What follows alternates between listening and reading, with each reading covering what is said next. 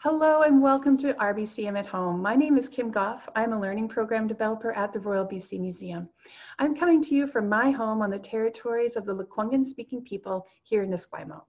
In this series, we are talking with staff at the museum who've been asked to work from home about their work and research. May is Invasive Species Awareness Month.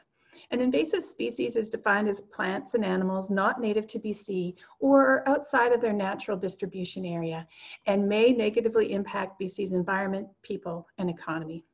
To talk more about this today, we have the Royal BC Museum's curator of vertebrate zoology, Dr. Gavin Hanke. After working at the Manitoba Museum and teaching in universities, Gavin came to the Royal BC Museum in 2004. In addition to a particular interest in fish and paleoichthyology, Gavin also has an interest in exotic species and invasive animals and the role of the pet trade in those introductions. Gavin, when did you first notice that the pet trade had an impact on invasive species introductions? That actually happened just before I started my master's degree. There was a pet store in Winnipeg that brought in a pile of minnows that they were selling for pond fish for people's gardens. And that species, I did a quick lookup on it, and it's highly invasive. And that was my first clue. And just reporting that fish got me noticed and got me started on my master's, which was on an invasive bass in Lake Winnipeg. So you're familiar with the bass from early days. Different bass, actually, white bass. White bass, okay, great. So you have a presentation for us to tell us more about the invasive species that we'll find here in BC. You can go ahead and start sharing that screen if you like. Okie doke.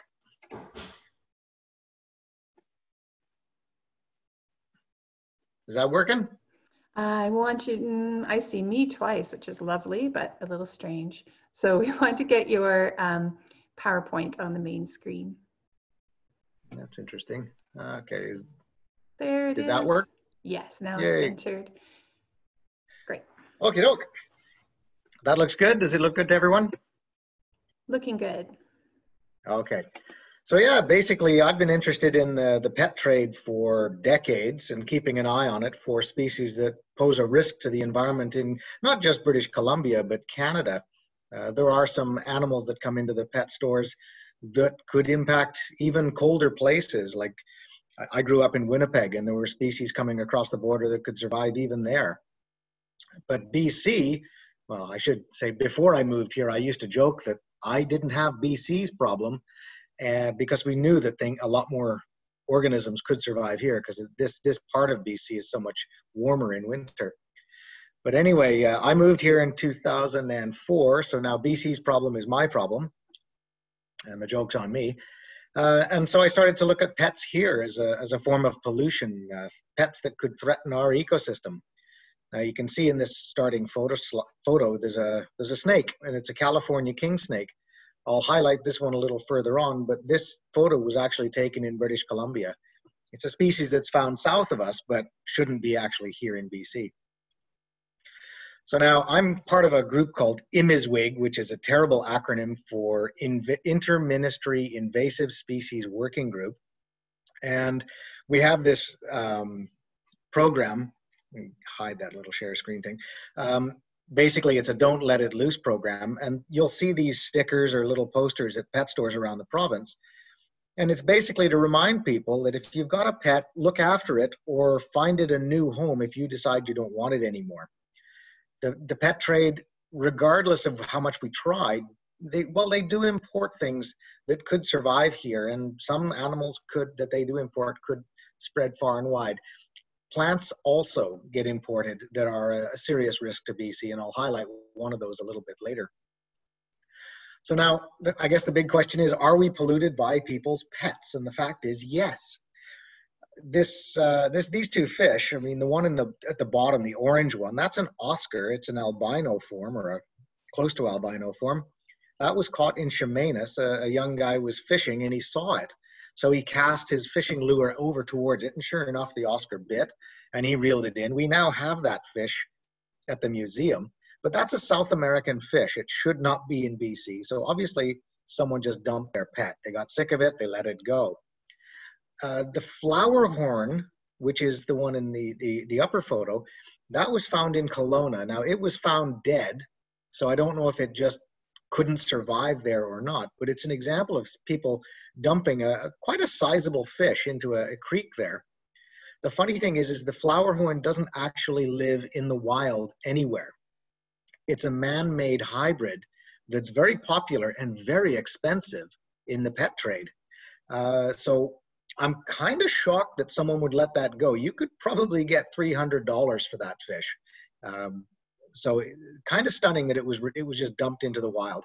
But it does show that these animals are intentionally released. It's not always accidental. Here on the island, we've had a blue-eyed plecostomus. It's an algae-eating fish from South America. That was found in Shawnigan Lake years ago. We've had pacu, which are basically vegetarian piranha, and they are again in Nanaimo. I think two of those were caught back then. And then last year, we had piranha caught in Nanaimo. And there are occasional reports of piranha dumped into other lakes here and there in British Columbia, but no real solid evidence. The piranhas that were in Nanaimo were actually caught on hook and line, so we actually have those specimens. They eventually will come down to the museum when isolation opens up, and I'll either drive up to get them myself or they'll be delivered. So it'll be good to get those as concrete proof of a pet store animal being dumped into BC. Gavin, did you say the pacu was a vegetarian piranha? Yeah, they basically eat plant material for the most part. They'll accidentally eat invertebrates, maybe some fish, eggs or something on plants, but they basically are fruit and plant eating. Oh, and do they have the same sort of teeth that make piranha so distinctive? Nope, their teeth are more like incisors, and they're almost peg-like for plucking and scraping up plants. Yeah, they're quite different. Body-wise, the shape of them is very similar. And they're big, like they're dinner plate size without a doubt. So these are not tiny fish. So, but then the thing about these guys is they're all tropical. These are South American fish. So British Columbia, even in the summer, our lakes are really not warm enough for them. They might survive a season, but they certainly wouldn't survive winters here. So in that respect, it's not too bad that they were here. The real risk that I worry about is disease, because there are diseases in fishes in the pet trade that could infect local fish, and we certainly don't want that. This is a fish that's thriving in the Alouette River system. It's a weather loach. This is actually one that I photographed from a pet store here in Victoria. Now, loaches, this specific type of loach is kind of eel-shaped, and people buy them to live with their pet goldfish because they can handle cooler water. These have been here since 2008, or at least they were first found in 2008, and there's now multiple age classes. So this species is now breeding and spreading in the Alouette River system in BC. That's on the lower mainland. So there's a great example of something that could get even more invasive as it acclimates to our climate. But it's certainly a species from Eurasia that can handle cooler conditions, and it basically found a really nice habitat on the lower mainland. Now, this is a fish from Canada, and you find they're also in the US, but I mean, the fathead minnow is found east of us across Canada, and they survive Manitoba winters, and having been through a few of those, I know how tough that can be. What you get in the pet stores here in British Columbia is a form that we call the rosy red minnow. And people buy them to feed their piranhas or feed their Oscars or other predatory fish, maybe even turtles. And sometimes the people put them in their garden ponds, and if the pond floods, then the fish get released. And we've now got small populations. Como Lake is particularly rich with them. In fact, when it first broke the news, people thought they were goldfish, and so I had to correct the identification. But it's a minnow, and people think, well, whoopee-doo, it's a minnow. But when a minnow is so abundant that the lake shore looks orange, it's a species that's seriously disrupting the original habitat that was present in the lake. Even Bouchard Gardens have them in their water features, and I've seen them at golf courses. And this year, we got breaking news. The Rose Valley Park in West Kelowna, also, I got an email saying, can you identify these goldfish? And I said, well, first off, they're not goldfish. And you can see that ruler there. Sorry, it's the old measurement system. It's not metric, but it's not a big fish. That's not even 2 inches, really, is it? They're not huge, but it's a fish that shouldn't be here. And they found schools of them in the ditches in this park. And so there's a species from outside of British Columbia that, if left unchecked, could spread far and wide.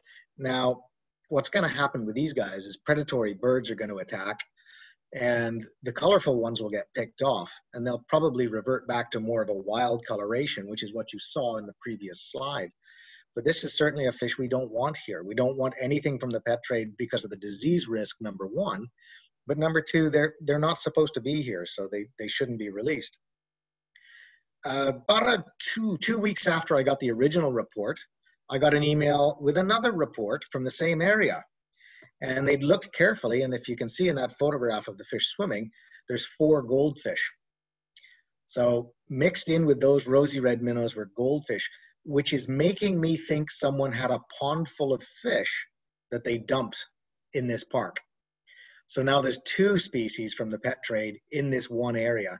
And as far as I know, they're going to go in there and seine or electrofish to try to remove them all. And I certainly hope they're successful.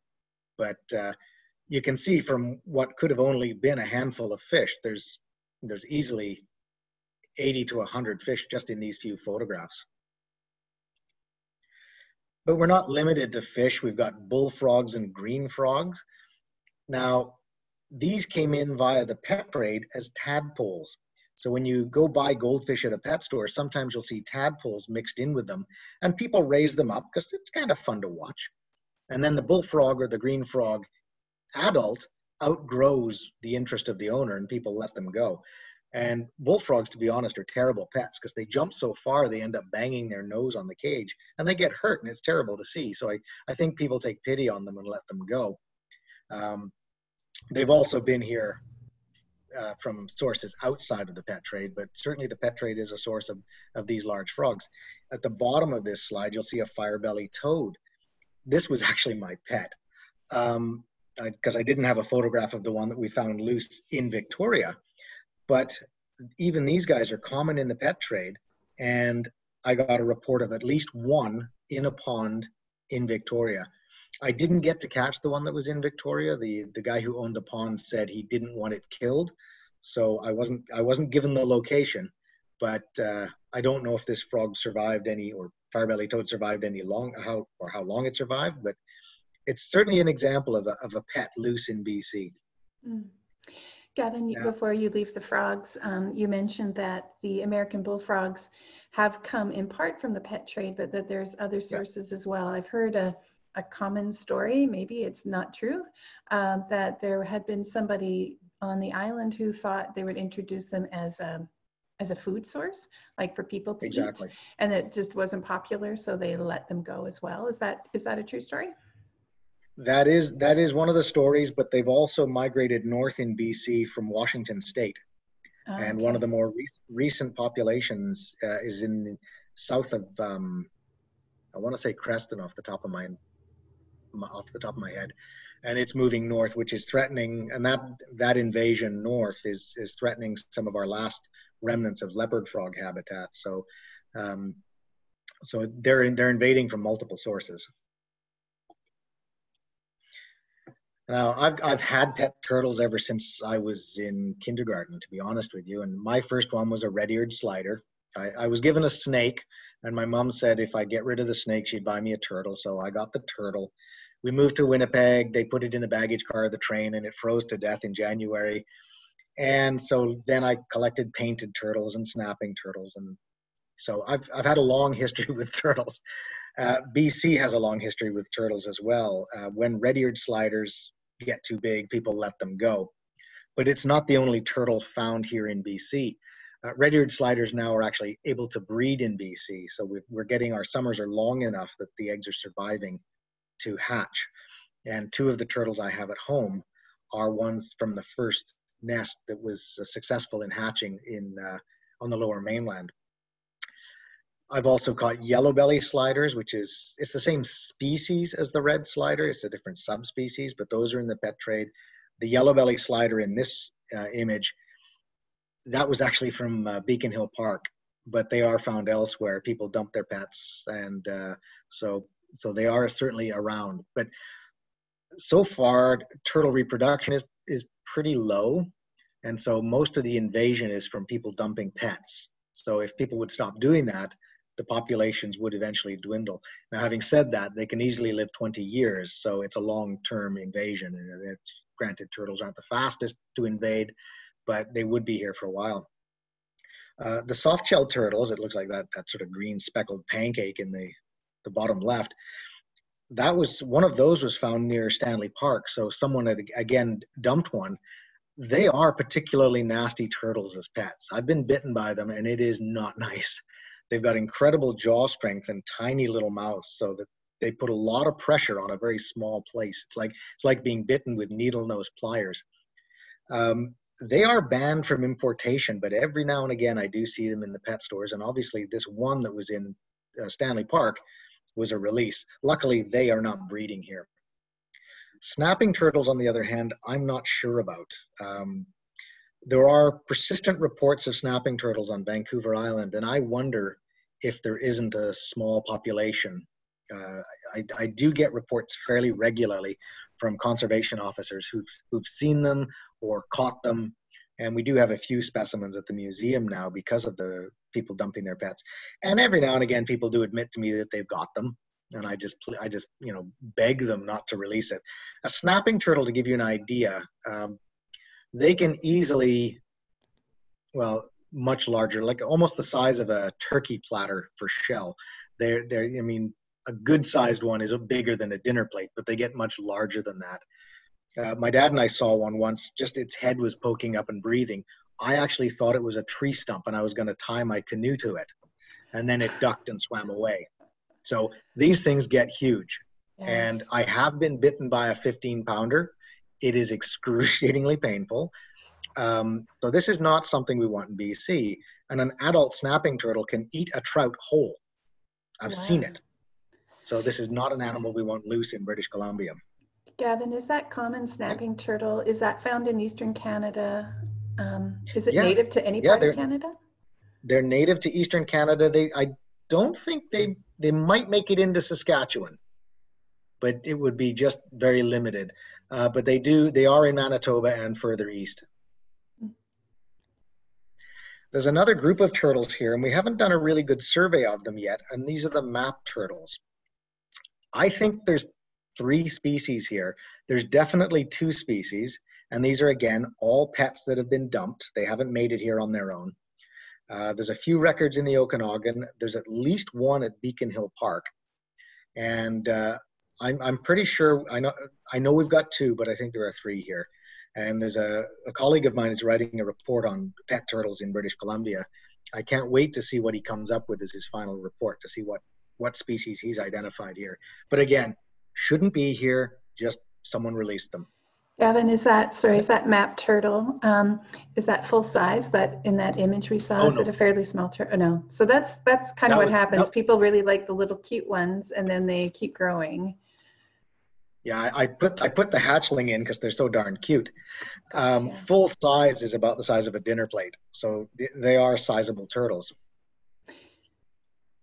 Now, we also have snakes, and most people, when you say there's snakes loose, people start to get twitchy and jumpy. It's almost as bad as when people say they've seen a spider.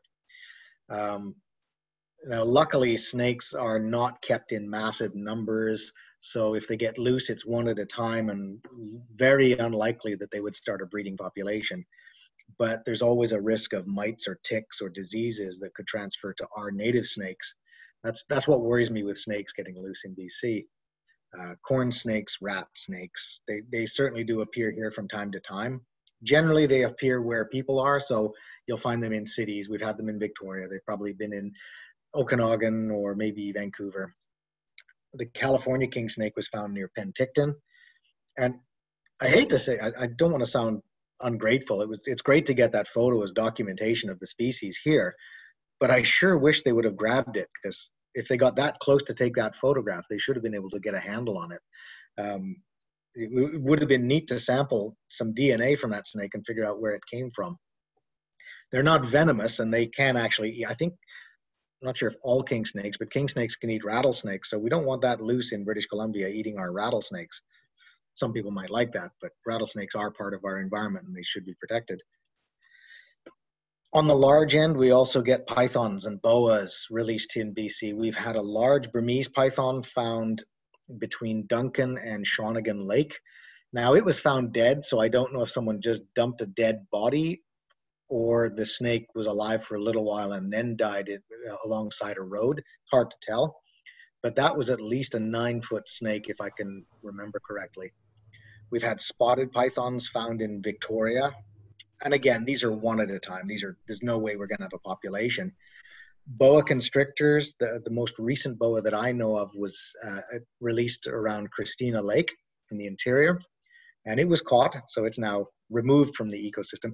I requested it for the museum, but the natural resource officers preferred to keep it alive. So it went to a brand new home somewhere in the interior. So that's fine. Ball pythons also, they're popular pets, but when they outlive the interest of their owners, they get released as well. So we've had at least 5 or 6 ball pythons loose in BC. They certainly wouldn't survive here. It's just too cold, but you certainly don't want them here. Lizards, of course, they're popular pets. We've had bearded dragons here in Victoria. There was one years ago found in Okanagan Falls. These guys are a warm climate animal. They will not survive here. It's not good for the lizard. Now, this poor lizard, I don't know if you can really see it in the photo, but his backbone is almost visible along his back because he's so skinny and his eyes are sunk in. He was not doing very well outside, loose in BC. But it's something that should not have been released. I think sometimes people have them out in the garden just because they'd like it to get some sunshine, and then they forget that when lizards are warm, they can really run and they get away. This is probably the case for a green iguana that was found in Oak Bay last year, or at least was reported released. I can't remember if they actually found it or not. But, an iguana, easily the length of an adult human, if you tackle it and grab it, you're going to get some claw marks on you. They've got pretty strong claws. They can bite, and they can whip you with their tail. So they're not a pleasant customer if it's not a lizard that's used to being handled. Certainly not something you'd want loose in BC. They would never survive here, of course. They are introduced to Florida, and so if you're in a warmer part of the world, this could become an invasive species. And hopefully climate change will never get to the point where these guys could invade here. But again, one animal at a time, released in BC. We've had geckos that arrived from Hawaii in shipments to CFB Comox. They phoned me up and asked how to get rid of them, and I just said, open your doors. It sounded kind of sarcastic, but really it's so cold here, especially when these geckos arrived, that all they needed to do was cool down their warehouse and the lizards would not survive. So that was an easy one to circumvent. But some geckos in Hawaii are all female. They don't need a male to reproduce. And so you don't need a large number of them to start a population. Females produce clones of themselves. And so a small founding population can start an invasion if the climate was acceptable to them. The last few years, we've been getting several anoles. These are brown anoles in snake plants and other tropical plants at Home Depot, Home Hardware. I don't know if Canadian Tires had them, but there's been repeated reports of little lizards hatching out, and they're imported as eggs in the soil of the plant pots. And so one at a time, these lizards are making their way north into Canada. Most of them get caught, and they wouldn't survive here, but it wouldn't take too much of a climate change to get these guys to survive in little warm pockets here in British Columbia. I think probably on southern Vancouver Island, they might actually be able to get a toehold. So certainly when people find these, I tell them to keep them as pets because they're charming little pets. You feed them crickets, things like that, in a nice terrarium, and they fan out their throat and put on some fancy displays. But it's just showing how easy it is to introduce something as large as a lizard just as an egg in a plant pot. It's so easy to have these things get around the planet. Yeah, and snake They're plants have actually been introduced to. Oh, sorry. I was going to say snake plants kind of had a popularity boost earlier Yeah, this year, late last year. We got one. Now I'm going to have to look around for this anole just to be sure. yeah. My wife and I have one, and I wouldn't mind more because they're really easy maintenance. Um, the nice thing about anoles, because they're a tree-dwelling lizard, they don't lay a large bunch of eggs at once. So the ovaries on the left and right side of the female will alternate egg production. So they're only producing one egg at a time. So when it lays an egg, it's only one. So hopefully it's only one egg in each pot, and the pot goes to a different place. So you're not going to end up with a population. It's not like 10 lizards are going to hatch out of a pot. Usually it's only one. So we have at least that going for us. And this is the lizard that's gone far and wide in British Columbia. At the top is the common wall lizard, and you can see all these dots in orange are records where we have them. This map is actually old. We've got them in Comox, Crofton. They're all up and down the west side. They're spreading on Denman Island. We've got a second record from Vancouver. Luckily, the records in Summerland and Osoyoos are gone. A handful of them were taken to Summerland in 1983, if I remember correctly, and that population died out. And then the Osoyoos record was a single lizard that stowed away in a shipment of grapes from Vancouver Island, and they caught it, and it's now gone, so at least is not surviving there. The red dots, whoops, sorry, let me go back, back one. The red dots on this map, it's a completely different species. It's the Italian wall lizard. And so our common wall lizard has, the green on the back is interrupted by all kinds of blotches. The Italian wall lizard has this, at least this subspecies, has really clean stripes down the back. And the belly on the Italian wall lizard is white or creamy white. So it's easy to tell from our common wall lizards. The common wall lizard, or sorry, the Italian wall lizard has been established on Orcas Island for probably 12 years now, and nobody reported it until recently. And last year we got one Italian wall lizard in Vancouver. So luckily it was a female, and we haven't seen any hatchlings in the area, so we assumed she didn't lay any eggs. And that one Vancouver record is now at the museum, so it's out of the ecosystem. But it does show these things are easy to transport, and once they're established, it's pretty much impossible to eradicate them. So that's why with invasive species, you either attack them early when they first arrive, or prevent them being released in the first place. And prevention is the easiest way to avoid the invasion. Now, when I'm looking around for lizards, and I'm always doing this, I don't often see the lizards themselves. Quite often I see their poop. And down here, this is lizard poop. It's distinctive. It's not like bird poop. There's a little bit of uric acid, and then the crunched up insect shells in the part. I always tell people it looks like a raisin. Sorry if you like raisins. But the lizard poop is distinctive, and that tells me that there are lizards in the area. And if it's in Victoria here or in suburban settings, I just assume it's a wall lizard, because alligator lizards don't do so well around people. And of course, alligator lizards are our native species. But sometimes you also find skin, so that tells you that a lizard was there not that long ago, because the skin won't last too long in the environment. But wall lizards, as far as I'm concerned, are the perfect invasive species. And they were originally released when a private zoo, well, two of them were released in 1967. This guy just let them go. And then another 12 or so were released in 1970 when a private zoo closed down. So these were effectively pets that were let loose. And if we'd have eradicated them in the early 70s, we'd have cleared this population out. But these guys are the perfect invader. They're aggressive. They live in urban or disturbed habitat. So basically they love where we live. They reproduce at a young age. They produce possibly 2 to 3 clutches of eggs a year. They eat anything they can find. I've just recently got a photograph of one eating a bumblebee, so they can tackle some pretty large insects. And they came from a climate in north central Italy that's much like our climate. So this was the perfect place for them to land.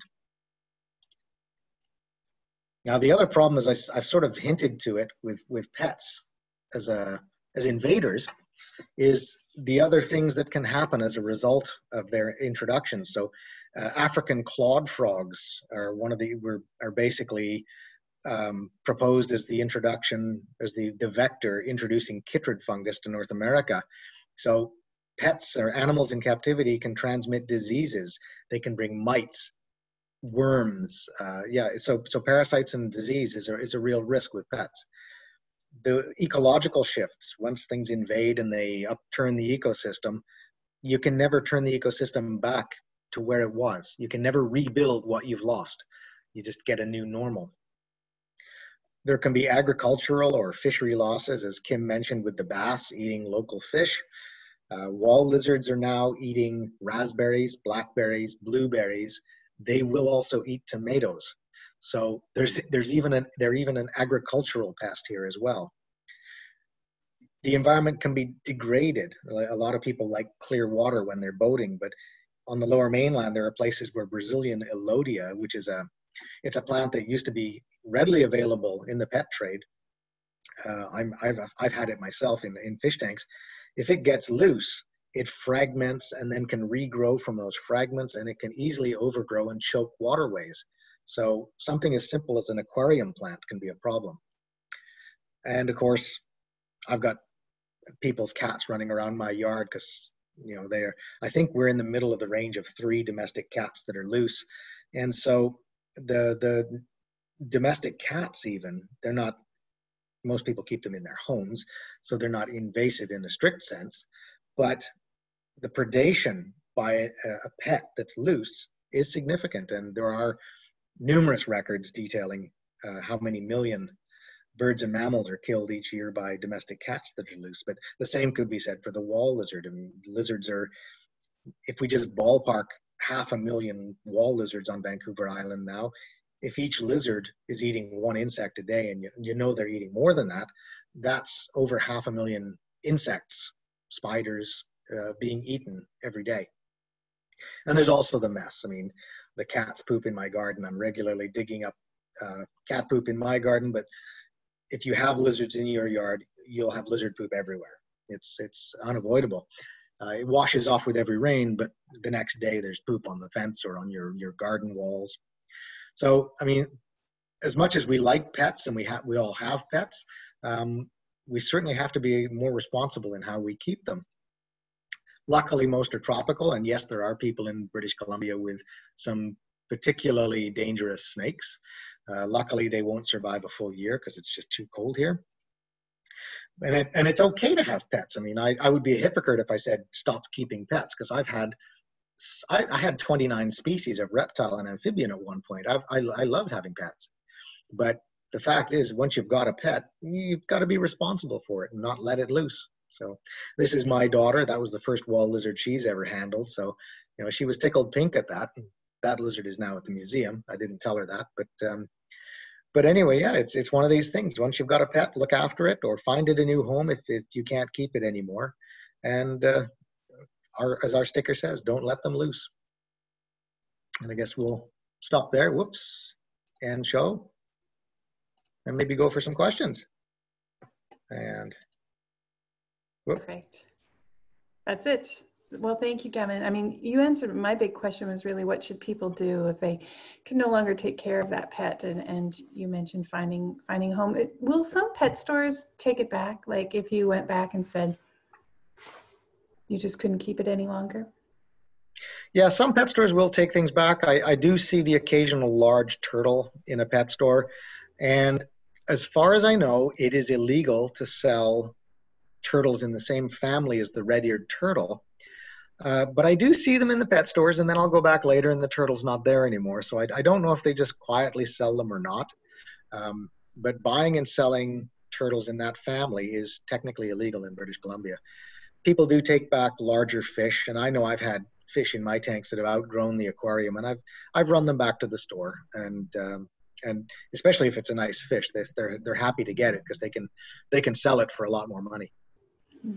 And if folks see a plant or an animal that they think might be invasive, what should they do?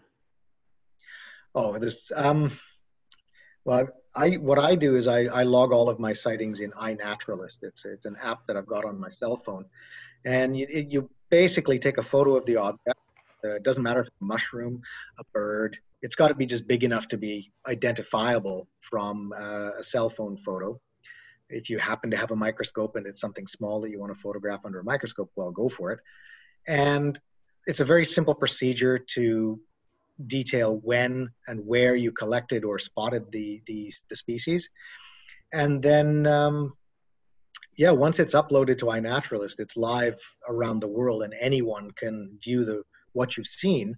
And the greater community of naturalists will help you identify or refine the identification. Like, let's say if it was a plant and you had no idea what it was, but it's everywhere and you think it might be invasive, you just click on it and take your photo, and then iNaturalist will give you a tentative identification. It's got some really cool software that helps you ID species. And then the community will say, yes, you're right, or no, I think it's this, and here's why. It's really quite cool. It's a lot of fun. It's almost like trophy hunting without killing anything. And that's iNaturalist, as an I for India, naturalist.org. Yeah, yeah. Well, hopefully today, Gavin, we've helped create a larger group of citizen scientists on the lookout for invasive species who can help increase reporting and understanding of those, and hopefully also just be more responsible in terms of how we treat our pets, and making sure that these invasions that happen because of pets stops. That is something that it feels like we can all control and contribute to. So thank you very much for that, Gavin, and thanks to everyone for joining us today. RBCM at Home takes place every Tuesday and Thursday at noon. You can join us this Thursday with the curator of paleontology, Dr. Victoria Arbour, and 3 for volunteers, and they're going to talk about some of their work on a recent large collection of fossils. If you have young people in your lives, let them know about RBCM at Home on Wednesdays RBCM at Home Kids. That's on Wednesdays at 11 a.m. Those sessions feature a museum educator and staff members sharing activities that you can do at home. Also on Wednesdays, we have RBCM Outside at 2 p.m. Links for all of these programs are posted on the museum's website. So again, thank you for including us in your screen time, and keep taking care of one another. Thank you.